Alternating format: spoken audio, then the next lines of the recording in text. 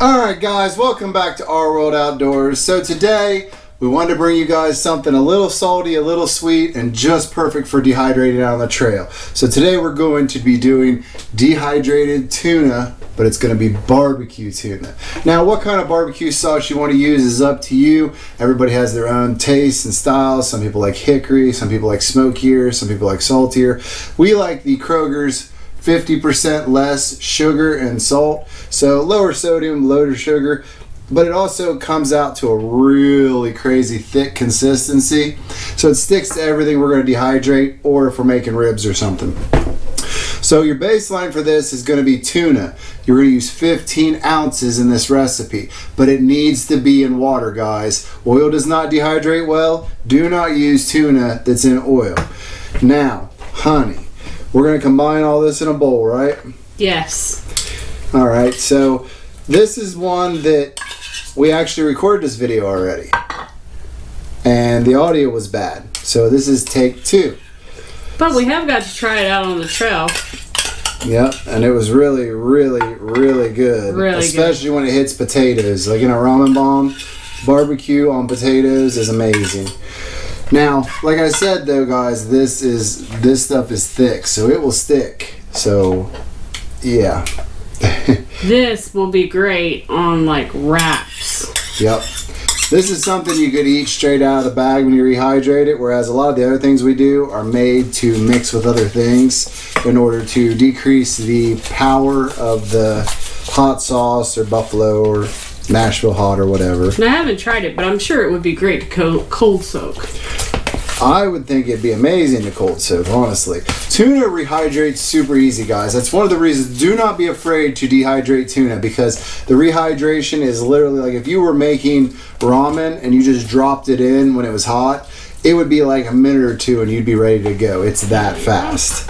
So now that she's got it all mixed up thoroughly throughout, which you just saw how easy that was, guys. This is simple. Don't overthink this. We're going to go ahead and get a tray. Now, obviously, if you tried to put that on a standard dehydrating tray, it would just stick and fall through because they have holes in them. So we just take parchment paper, lay it down, trace it out. Now, she's going to just quickly spread this out. We want you guys to see that this is extremely easy, short, easily available to everybody. Backpacking meals are getting insanely expensive. Inflation's hit them recently, and I don't even want to talk about the numbers I've seen when I went to look at them. But with that said, literally you can get these for about 70 cents at Aldi's if you want to. And then what do you got, $1 in barbecue sauce? I believe we bought this whole bottle for $2 and some on sale at Kroger's. So you're talking probably like $3.50. Now this is only 3 servings because tuna only has 90 calories. You need calories when you're out on the trail. So do not take like a little bit of this and try and bust it up in like 6 portions. This is 3 servings. Now that said, look at how beautiful she did. Amazing job. I usually say that most tuna usually takes 8 hours in our dehydrator. Now what your dehydrator does or what you use to do it may be different and variable, but then again, we will see you in the morning to come back to try it out for breakfast, which will be rather odd on the taste buds, but I think it'll be good. I think it'll be good. And just to follow it up, we will actually rehydrate 2 of these since my wife mentioned it, and we will cold soak 1 and let you know how it did. So we will see you guys in the morning.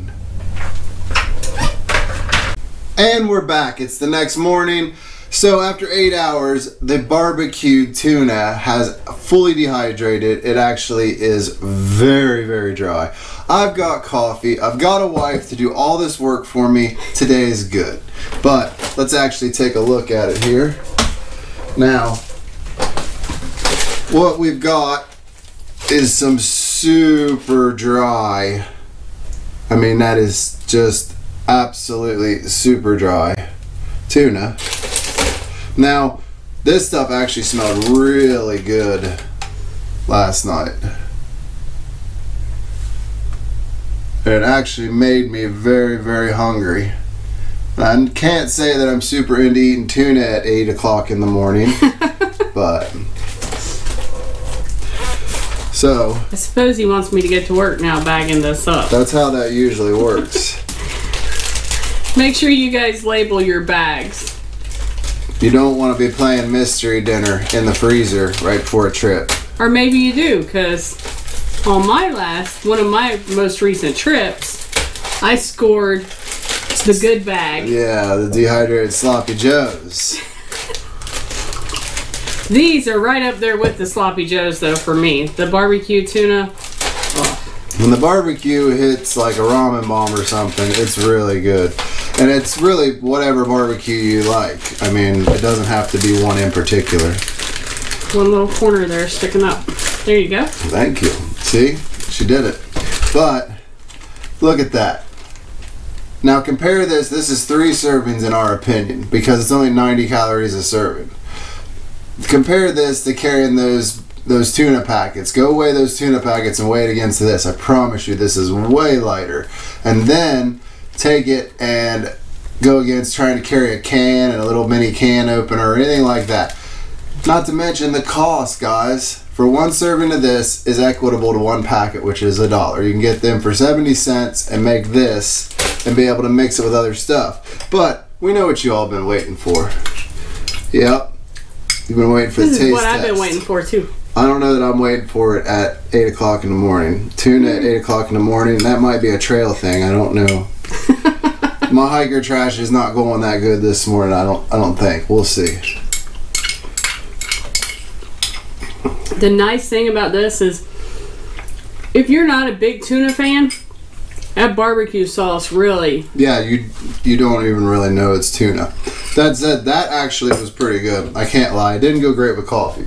But we have another thing, because someone here was talking about cold soaking. But we did like the worst cold soaking ever, because what we did was put that in the microwave for 30 seconds, put some water in this, and like did this a few times, and then started filming. So it's literally like cold soaking instantly. So it's still a little water, but I would say I would probably give it more like 10 to 15 minutes if I was cold soaking. Maybe even like if I was at halfway to camp, put it in the bag with some water and then go to camp if you really want to make sure it's done. But just to show you how fast, it probably hasn't been 3 minutes, guys. And that's how fast, whoop, it's rehydrated. Look how soft it is. So, still a little watery, but not bad.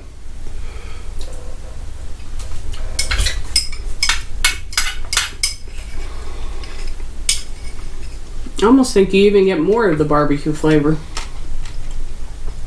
It tastes that way, doesn't it? Mm-hmm. So, cold soaking this out to put it on wraps or something else when you get to camp might be a huge ordeal for making life a lot easier at camp. I know a lot of times I get to camp and the thought that I have to take time to cook, because I'm usually ravenous because I don't like to stop. So, you know, for example, that last Zaleski trip, when I got to camp, I was ready to eat anything I could find, literally. And I was actually eating dry wraps while I was waiting for stuff to cook. So it's one of the things where it's a nice option to be able to have to do it. We clearly have shown you it's very easy to do. This stuff rehydrates so easy, so fast. So take the time to go ahead and make some of this. Now, let me talk to you guys. If you guys haven't gone down and subscribed yet, what are you doing? Take a moment, go down, hit the subscribe button, hit the notification bell, leave us a like if you feel so inclined. Let us know in the comments what you think of barbecue tuna. Have you taken it out and dehydrated it and then taken it on the trail? And what other things do you want to see dehydrated? And with that said, honey, we will see you up the trail. Now clean it up. Clean it up. That's not yours. This one's mine. That's mine. Give it to me. Give it to me. That's right. Now clean this up. You try it. Try it.